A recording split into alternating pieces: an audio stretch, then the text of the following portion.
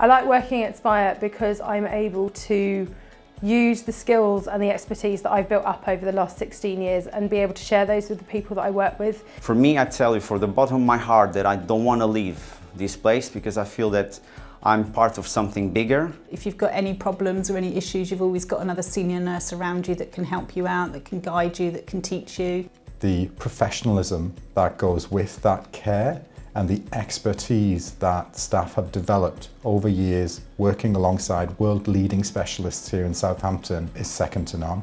My managers have always supported everything I've wanted to do. In fact, most of them have pushed me. I don't want to get up in the morning, go to work with a job you don't like.